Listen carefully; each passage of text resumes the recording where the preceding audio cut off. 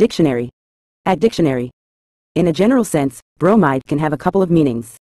Chemically, it refers to a compound containing the bromine element.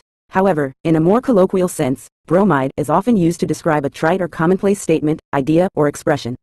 It implies something overly familiar, lacking in originality or freshness. When applied to conversation or writing, calling a statement a bromide suggests that it is a cliché or a well-worn phrase that may not carry much depth or thoughtfulness. The term is sometimes used to highlight the unoriginal or predictable nature of certain expressions.